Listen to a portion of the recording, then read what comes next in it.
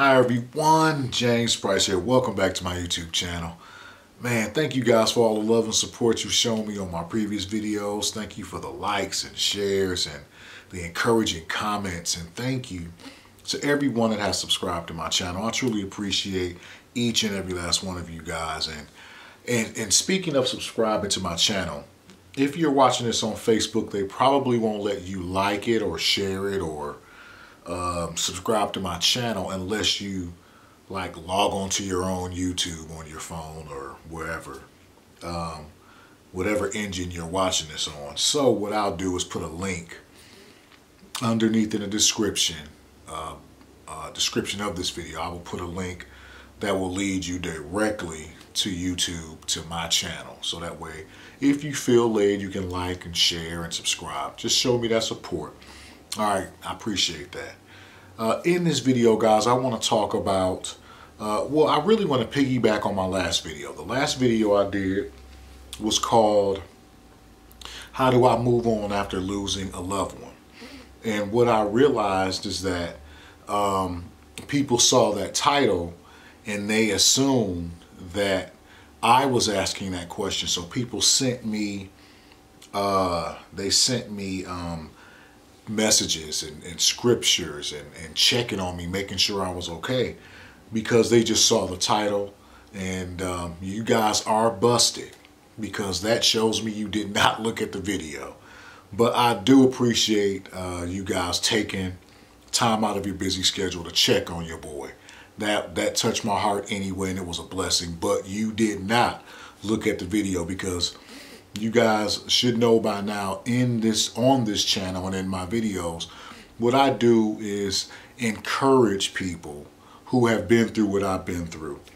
And I always title my videos the way I feel someone that's looking for something similar to my video would type in the search engine on YouTube. They might say, or go to Google or whatever, and might say, how do I move on after losing a loved one? So that's the way I title my videos, just the FYI for everyone out there.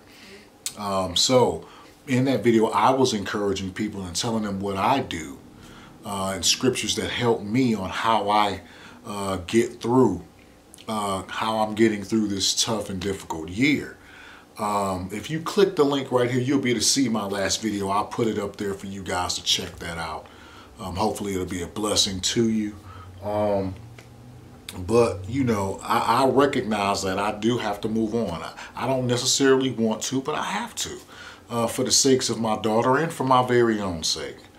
You know, I want to make it clear that the reason I'm getting through is because of Almighty God, Yahweh Elohim, who I give all honor and all glory to, and his son Jesus Christ, whose name in Hebrew is Yeshua HaMashiach, and also the Holy Spirit, whose name in Hebrew is the Ruach HaKodesh. So I want to give you guys a quick story, because this video won't be long at all. And first off, I want to say, as a husband, as a man, you want to leave something for your wife and children if you happen to leave this earth before anybody anticipates. You know, in James chapter 4, Jesus Christ himself let us know that life is not promised to us. Our life is nothing but a vapor. It won't last forever. That's why we all should say, if it's the will of God, I'll do this or that. And not just make your own plans and just assume that Almighty God is going to give you life. That's why I don't take anything for granted. I'm grateful for every single breath that I take, truly. And I talked to my late wife, Janika, and we had talks. And I told her, I said, look, you know, as a man, I want to make sure that I'll have monies invested and put to the side for you guys to be taken care of, like insurance policies and everything.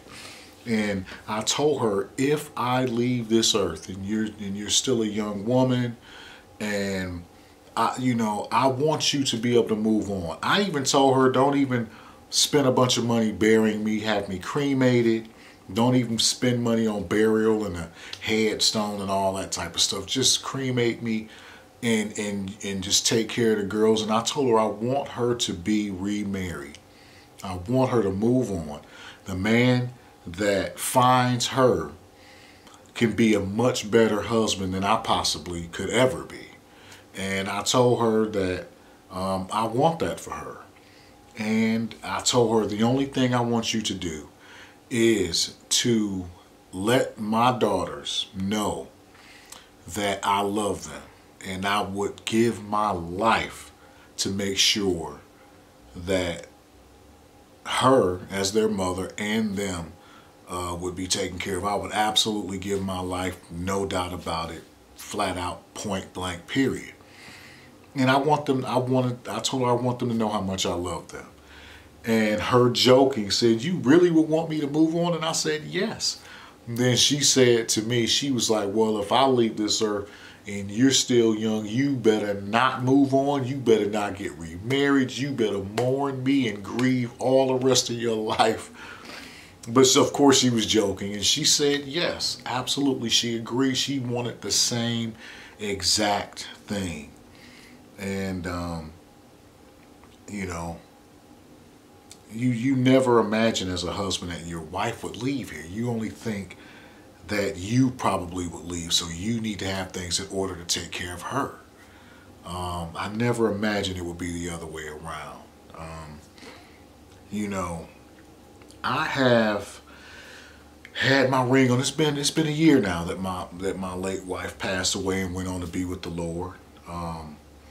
And I still, you guys can see, I still got my ring on. I never take this off except for when I'm putting on lotion or something, but I never take my ring off. But I have decided January 1st of 2019, I think it's time. I've thought about this, and I think it's time for me to take the ring off and set it with her ring. I have her ring and her band, and I'm going to set them with hers. And yeah, I gave people advice in the last one on how to move on, and I got to take that advice myself, and I'm going to move on. It's what she would want from me. So that's it for this video. But this is a big adjustment in my life, a big change to remove this ring, but I have to, you know. So all right, guys, I love you, appreciate you. Thank you for all of the love and support. Remember, subscribe to my channel. Tell somebody about it. I'm just doing what Almighty God told me to do, to inspire people, to encourage people who have experienced tremendous loss. All right, guys, I truly appreciate all your support. I love you. God bless you. And I will see you in the next video.